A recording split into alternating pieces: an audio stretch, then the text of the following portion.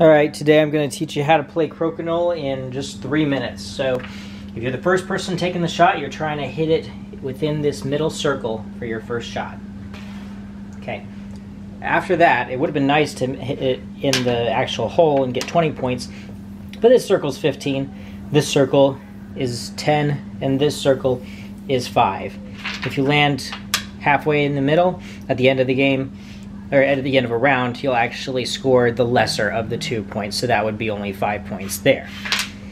Now, the other person's turn, they're going to fire from anywhere on this line just like you did, the outer line, and they're going to try to hit yours. If they don't hit yours, like say they just kind of, oh, that actually did hit it, okay. So that was a legal attack, right? And now, say it comes to my turn, and I go right there. That's illegal. This gets taken off, and that's one less puck that I'm going to score by the end of the game. Okay, you alternate, keep on shooting back and forth. You have to hit your opponent's puck before you do anything. So if I try to hit my own, that would not work. You gotta hit my opponent's puck for it to be legal.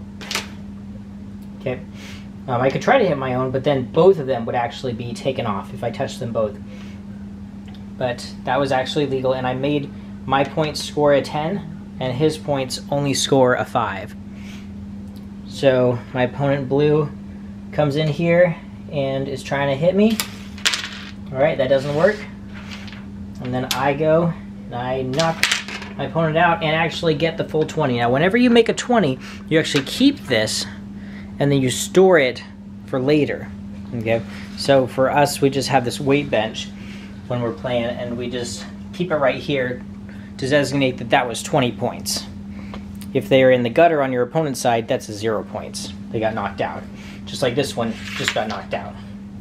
So we'll just keep on going back and forth until the end of the game, and maybe the end of the game looks kind of like this. Okay, so here we would have some on the lines. Okay, that one, this one's on the line, we'd move it down, and then we'd score them all. So we'd have the 20 points, plus a 15, plus a bunch of 10s, and then plus a 5. Versus my opponents, you would take the difference, and that would be the score. So that's really how you play Crokinole.